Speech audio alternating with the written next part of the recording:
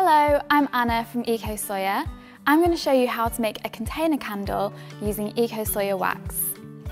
EcoSoya wax is 100% natural, it's vegan, biodegradable, and it's super easy to use, so you can be sure that when you're using it, you're making the right choice for both you and the environment. So I'm going to show you everything that you're going to need to make an EcoSoya candle. So first of all, you're going to need some EcoSoya wax. EcoSoya wax comes in pastels, so it's really easy to measure and melt. You're going to need a set of scales, you're going to need a melting vessel, you're going to need something to heat your wax, so your hob at home is going to work just fine. You're also going to need a container, and you're going to need a wick centering tool. You're going to need a pouring jug, some fragrance oil, a thermometer, and a stirring spoon. So that's everything that you need, so let's get started. Step 1, wick your container.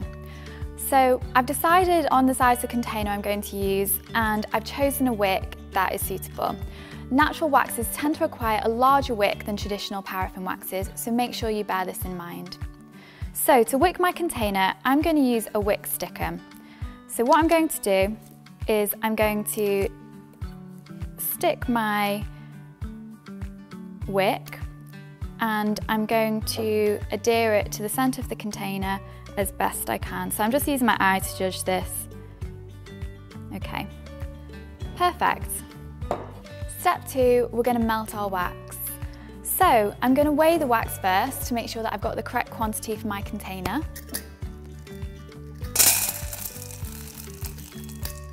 Okay, perfect. So now that I've weighed my wax, I'm going to melt it in my double boiler. If you don't have a double boiler at home, you can always use a glass bowl over a regular pan on your hob, just in the same way that you would melt chocolate. I'm going to transfer it. Okay. Now I'm going to heat this to around 75 degrees Celsius to melt, using my thermometer to check for accuracy.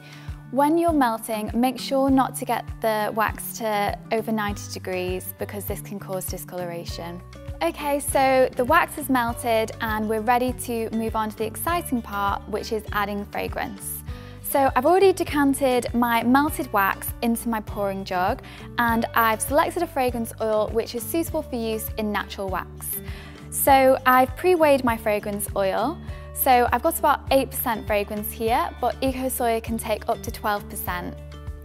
So I'm just keeping an eye on the temperature of my melted wax. So I want to add my fragrance oil close to pouring temperature. Yeah, my wax is now reaching around 60 degrees, so I'm going to add my fragrance oil. And I'm just going to give it a really good stir to make sure that it's all combined with the wax, just so that we get that really good scent throw that we're looking for. Okay, so it's now time to pour. I've given my wax a really good stir and I'm happy that it's now ready to go into the container. So I've already pre-wicked my container, and I'm just going to use a wick centering tool just to keep it steady while I pour the wax into the container. Okay.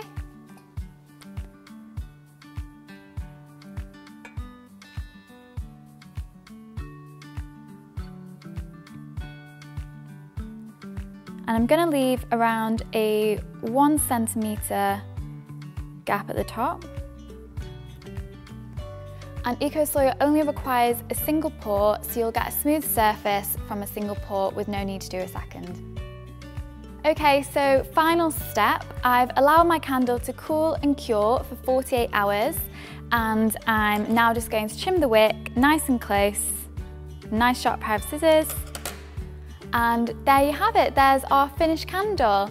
So I hope you enjoyed making your EcoSoya candle, and make sure to share yours with us on social media.